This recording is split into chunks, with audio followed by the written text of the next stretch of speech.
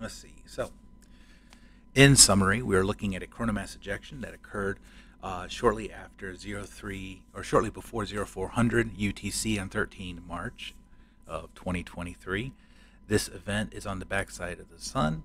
However, despite being on the backside of the sun, it has given us a proton event that is already impacting Earth. It took approximately 20 to 25 minutes post-event to impact Earth, and we're already seeing some of the full halo effect from the backside. So there is a slight chance, as has happened in the past, that this coronal mass ejection could actually cause a solar storm, even though it was on the backside facing sun, to reach all the way around and impact Earth. So this is not without its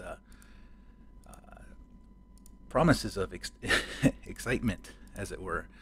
But taking a look at stereo ahead's imagery helps us to see a little bit better on what I'm referring to. Let's go to image 39.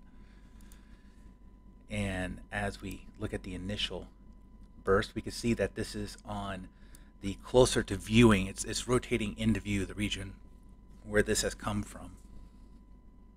So we can see that the most intense portions on this side. So stereo ahead is giving us about 1 to just under 2 day preview of what the sun's surface looks like before we see it, and that will slowly fade as it gets closer within alignment of the Earth, supposedly or approximately in July of this year. And we have here this coronal mass ejection that gave us the proton event.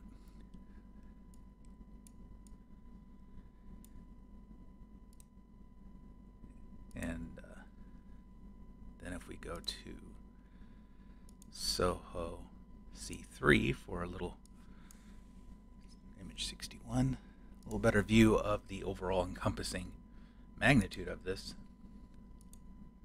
You can see that this is once again a full halo from the backside and has provided a proton event facing us.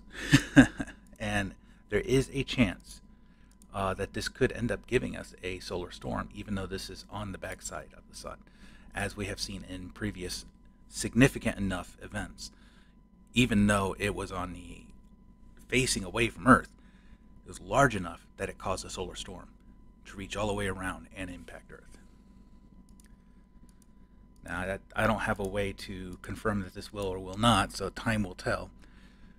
But I just know that it is possible, and seeing that we have a proton event from this, I err on the side of caution. There we go. This is the full magnitude of that CME, full halo. This is that our little oval eruption that's happening, and that is facing northward. So we can view that on the sun, but it's not coming towards us.